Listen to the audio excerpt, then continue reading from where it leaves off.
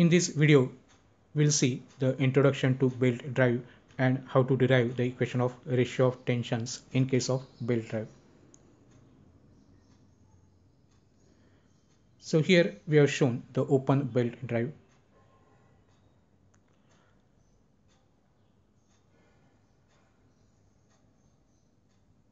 Now as shown over here, this is the center distance between the two pulleys. This is known as the driver pulley and this is the driven pulley. Now R1 is the radius of the driver pulley and R2 is the radius of the driven pulley.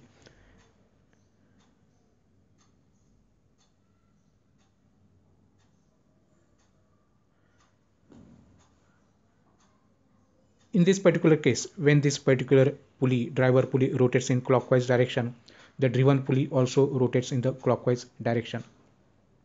Now the power is transmitted from this driver pulley to the driven pulley due to the firm frictional grip between the belt and the pulley.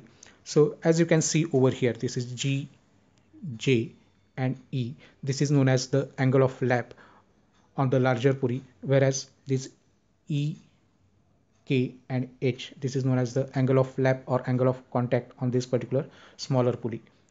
So this is the arc for which the belt remains in contact with the pulley.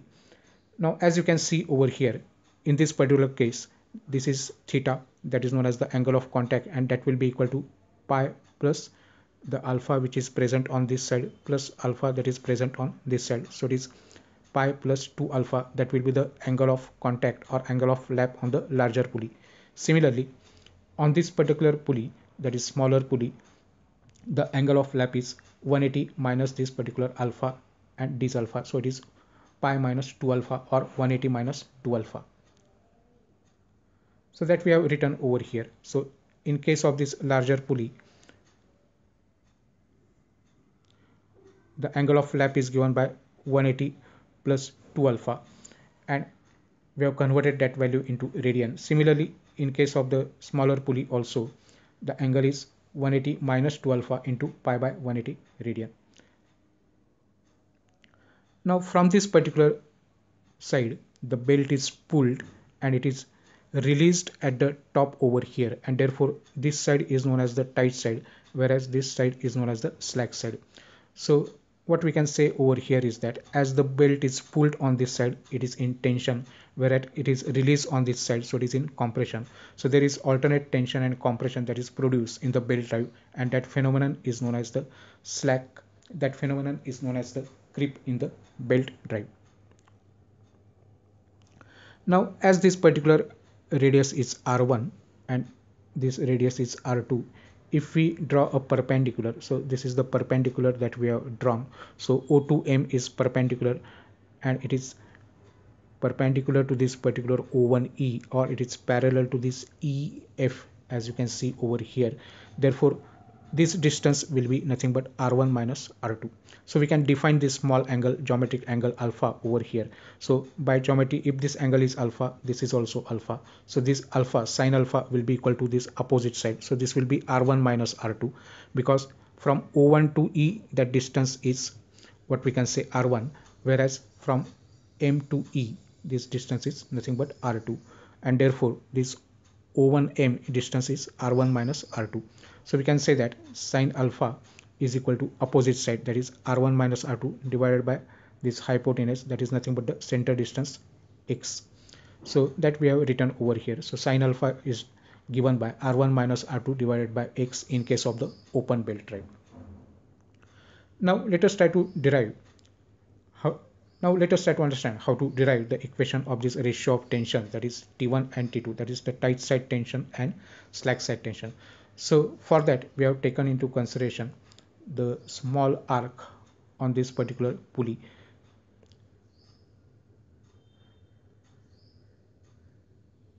So we have taken into consideration the smaller pulley, and a small arc is considered over here, that is PQ. It is making an angle of delta theta at the center. So if this angle, total angle is delta theta, this angle will be delta theta by 2. If this angle is delta theta by 2, then this particular angle is delta theta by 2. Now as it is tangential, so this angle is 90, so 90 minus delta theta by 2 will be this particular angle. And again this particular one, this is vertical, so this vertical is making angle of 90 degree with the horizontal, so 90 minus this 90 minus delta theta by 2, so that angle will be delta theta by 2. So we can say that if this angle is delta theta by 2, then this particular angle is also delta theta by 2. Now let us see the various forces which are acting on this particular small element PQ. Now in this case the normal reaction is considered, which is perpendicular to the surface. So even though it is a small arc, we are considering it as a vertical surface, and the normal reaction will be perpendicular to that particular surface. If the rotation is in the clockwise direction, then frictional force is mu into Rn, which will be acting in the opposite direction. Then as this is the tight side, we have considered a small element PQ, and at point Q the tension will be slightly larger than the tension on the slack side, so it is T plus delta T. So we can say that if T is the tension on the slack side, then T plus delta T will be the tension on the tight side. Now this T plus delta T is making an angle of delta theta by 2, and that we have already seen. So it will have two components, the adjacent component is cos component and this opposite component is sine component. Similarly in this particular case also, this T will have adjacent component as cos component and this opposite component is the sine component. So we can say that this small element PQ is under equilibrium under the action of all these particular forces, that is normal reaction Rn, then T plus delta T cos delta theta by 2, T plus delta T sine delta theta by 2, mu Rn, T cos delta theta by 2 and T sine delta theta by 2.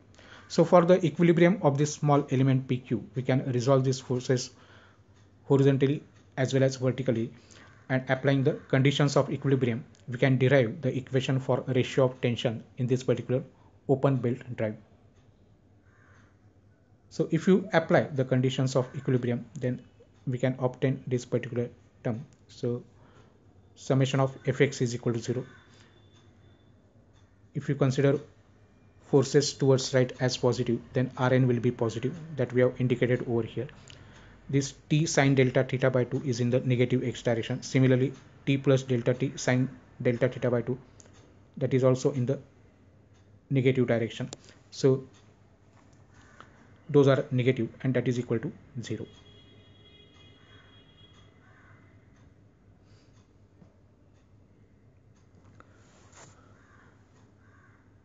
Similarly, we can apply the conditions in y direction also. So summation of Fy is equal to 0.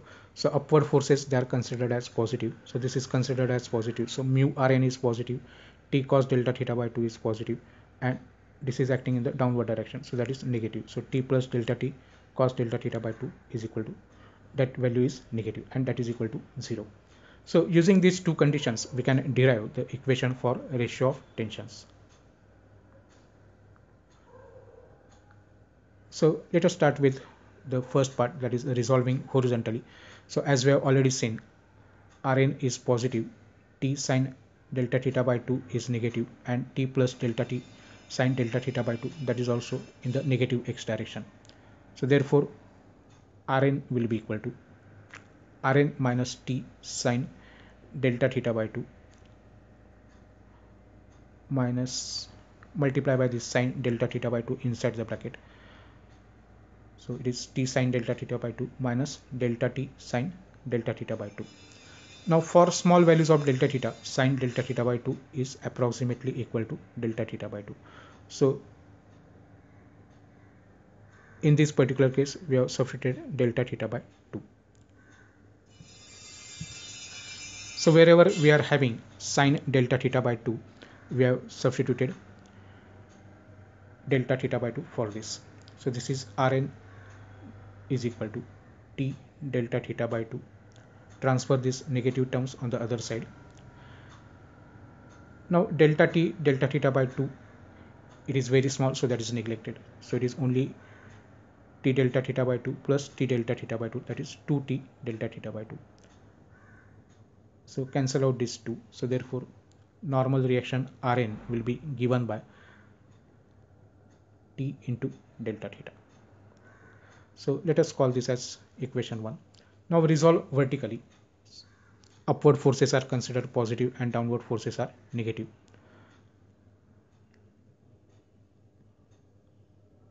So t cos delta theta by 2 is positive.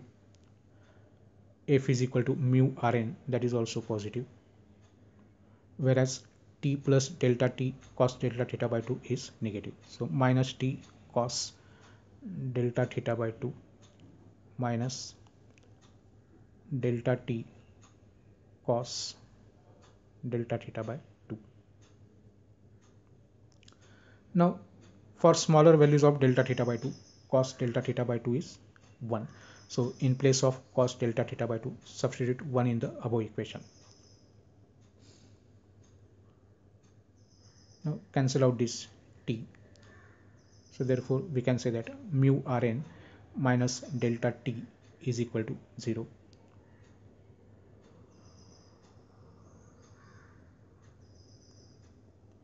Or mu Rn is equal to delta t. Now from equation 1 we have already seen that Rn is equal to t delta theta. So substitute that value and separate the variables. So mu delta theta is equal to delta t upon t. Now integrate this from 0 to theta is equal to 0 to theta is equal to theta, where theta is the angle of lap or angle of contact and tension is slack side tension to tight side tension, delta t upon t. Now integration of delta theta is theta and the limits are from 0 to theta. Integration of 1 upon t is log t to the base e and the limits are from t2 to t1.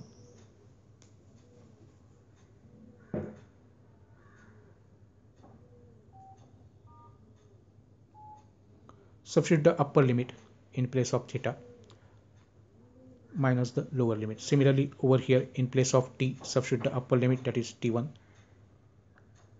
minus in place of t substitute the lower limit, that is t2 to the base e.